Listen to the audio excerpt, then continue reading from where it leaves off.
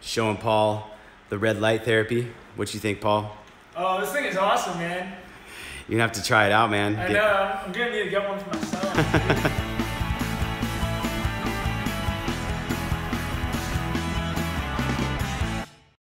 So Paul is a fellow motorcyclist with me, and I want to take credit because I think I got you to do it. Yeah. But he's also a carnivore. What up? How long have you been a carnivore, Paul? Since February? Okay. February 1st. Okay, and what is your experience on the diet? Like, have you noticed any physical improvements? Like, what has it done for you? I would say the biggest difference I noticed, I've been on keto before going on carnivore. The biggest difference was the strength gains in the gym. Okay, so you did see yourself getting stronger. Yeah. Yeah? You just naturally feel a lot just stronger and have more energy almost. Okay. I also cut out, coffee and caffeine in order to get into true carnivore. I'm back on it right now, which I plan to wean off again, but being off of caffeine and being on carnivore, that symbiotic combination just improved my sleep quality so much. Nice. My skin also got a lot better on carnivore. I would definitely say skin for sure. Yeah. Like, I feel like skin is such a reflection of your overall body's response because of all these for example eczema and these other sort of issues people have. They're autoimmune. Right. And when you're on carnivore, look at my skin. You can kind of see it's pretty clear. I don't have a lot of stuff, and I get frequently asked what do you do, and I'm I just don't eat stuff that triggers my skin. Yeah. Dairy for sure was a big one. Dairy for sure. Oh my god. Anything with dairy. I would definitely highly recommend anyone who does dairy to test just a month of what it feels like. So they got to get rid of the chocolate, right? The butter. Oh man. Oh man, yeah. All that good stuff. You have to, man. You want to feel good. So we're gonna go to the farmer's market. We just shot that video about that, and I'm gonna show him where you can get grass-fed organ meats, duck eggs, which are a gold mine. Yeah, so don't tell anyone else. Don't be buying duck eggs here in Austin if you follow this video. I've been talking about fasting and how the one meal a day affected my testosterone. So we're gonna have a snack, and I'm gonna show Paul raw liver for the very first time. This should be interesting. So this is gonna be definitely an experience for the man. Stay tuned. So, Paul, I'm going to show you kind of a good carnivore snack before we go, just to kind of break the fast and get you rolling. So I got homemade broth. All I did was I had steak bones that I was eating over the last couple of months, and I stored them in a 5-gallon bag in my freezer. And then once the bag got totally full, I threw all the bones in a crock pot with water and salt. And so this is literally all that. Now, I've talked about this before. If you look at this, you can see on the top all the fat, all the rendered fat from the actual broth that came out. We're gonna scrape that off because if you eat this liquefied fat, it can trigger your gallbladder and you're just no bueno for the gut. Yeah. So we'll take that off, and what we're gonna do is I'm gonna give you a taste of grass-fed suet.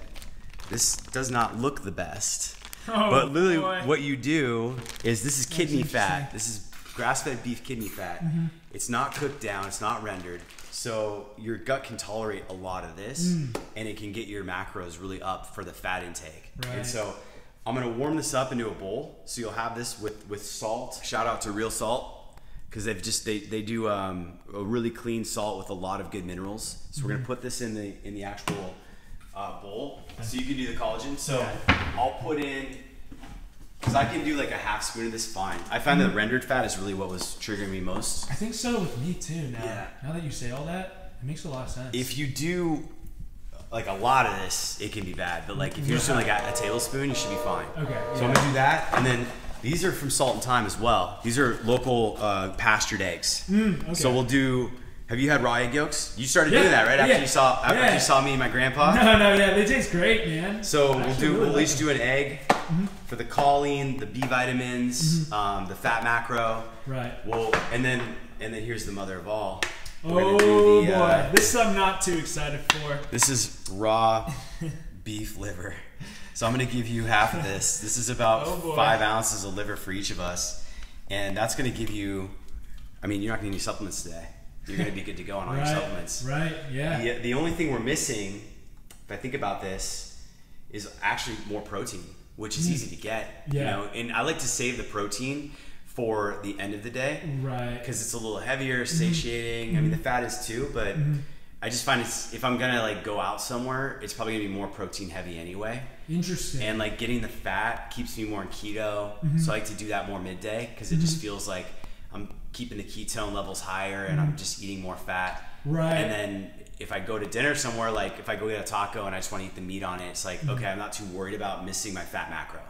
So kind of strategic and a little bit scientific on that, but playing devil's advocate and having the question that maybe one of the users might ask as well. Yeah. By saving your protein consumption for the later part of the day, I love that. That makes a lot of sense. Like probably when you eat a lot of protein at once like that, you probably are a little bit sleepier anyway, so it's good to push it back for later. You ever worry though, eating it in like one lump sum like that might trigger it to get converted into glucose by the liver? It will. But keep in mind here, we're still doing protein. We're still getting liver. This is pretty much mostly protein. So we're getting plenty of, we're not, and we're doing collagen. So we're going to get like 30 or 40 grams of protein in this hit. It's just, we're not going like a sirloin steak where it's like your macros are like 90% protein, 10% fat, So totally. It's probably more like 60-40 or 70-30. But it's something to keep in mind. We could up the protein here, actually, if you want. I've got, oh yeah, you can look in there. There's not much. There's a bottle of Dom. Let's see what Kurt Yazji eats every day. Some Zevia Colas. I'm phasing out of those. I'm trying to get rid of the plastics in my diet. Ooh, I don't know if that's truly carnivore. No, I'm kidding. Some of that's for the guests. Right. So what I'm going to do right now is get what we need to get warmed up. So I got to grab. So the best way to take this stuff off, just scrape it with a knife. Just comes right off. All that. Nice. So just take that all off. Toss that. And look at this. There's so much collagen in here. Can you see how connected that is? It's like a gelatin. Boy. It's like Jello. That's like literally a lot of that is the collagen in there, the connective tissue and the glycine that you're getting from the broth. So I'm gonna tear this out. And then this is grams, and then we'll just see what we got. About 140 grams of bone broth for us each. Throw this in the microwave. About a minute. So, how much liver do you think that is? So if we go to ounces, I think that'd be 8 ounces. Yeah, I feel like that's about right. This cut right here, I'm gonna guess 9 ounces. Now half, now half. I'm 75, 5.5. Now half, 7. Oh, wow. 3.7. It's a lot lower than we thought. Yeah, same here. So 5 ounces total. Wow, okay. So that's actually a lot lighter than we thought. But you only want to be eating about 4 ounces a week, right? No. So that myth was debunked. So you don't need to be doing that. You can be eating, unless you're eating like polar bear liver, I guess there's a fear around vitamin A poisoning with polar bear. Oh, interesting. But if you're not doing that, you're fine. So for this, we're totally good, man. So what I like to do is just salt it up. And actually for this, I don't like the collagen. I like to use glycine. So this is glycine. So again, this is kind of one of those things. You're balancing muscle meat with glycine. So I'll just grab a scoop of this. And can you explain why glycine is so important again? You caught me on a topic that I can't give you a good technical answer to. I know it is important, but I don't know the science behind it, and I need to learn more about that.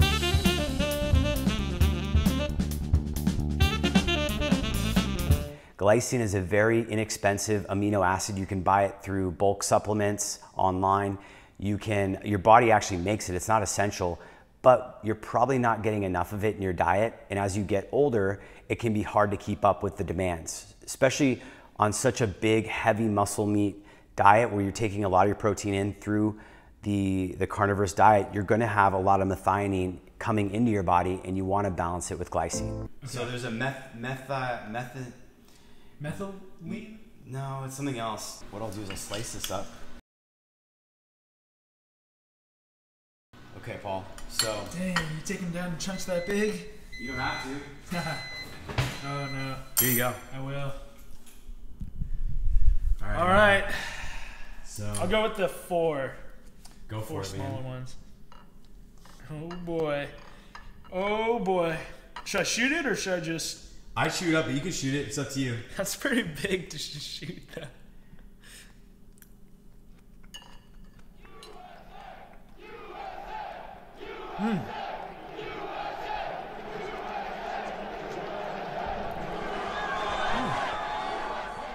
Okay. Not too bad? Not too bad. I actually really enjoyed it. I thought it was delicious at first.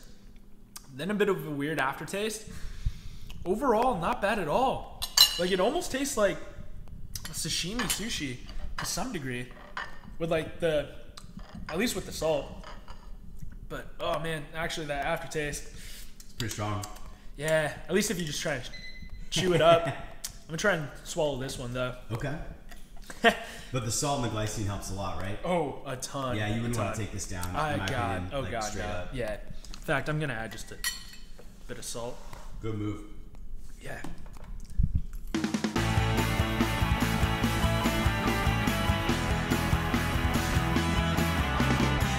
So here we have the bone broth. So what I'm gonna do, Paul, is I'll prep it for you. We're gonna take eggs. And then with the eggs, what we do is we're just getting rid of the whites, and we're going for the yolks. The yolk is where you get most of the, it's where you get the B vitamins, the choline. It's going to give you a lot of the nutrition. Yeah. And so what I do is I just dump it in there. So boom, you can mix that into the broth, and that'll basically give you a nice little fat bomb with all that. And then we're gonna add a little, we'll measure out a little bit of suet as well. So in the whites, there's a thing called avidin, and it binds to B vitamins. Oh, okay. And so if you eat egg yolks or egg whites raw, you don't wanna do that. You wanna cook them up. So if you're gonna eat egg whites, go for them cooked. Gotcha. So that's that. We can mix that up. We're gonna put the suet in there. Oh, so I just gotta measure that out a okay. little bit too. I'm gonna give you 50 grams. So you can try that. Man, 50 grams of suet. Wow.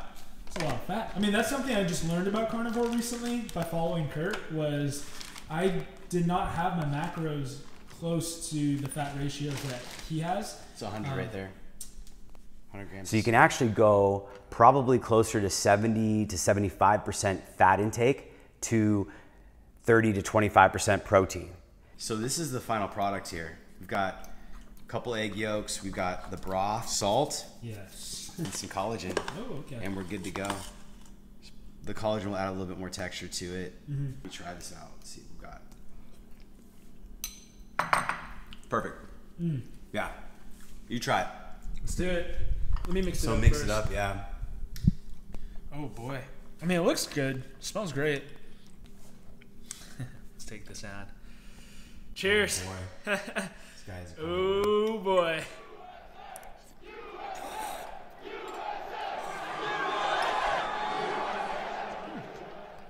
Tastes great. Nice. Yeah. Nice. Gonna add a little bit of salt, but not because it needs it. Just, You like it? yeah.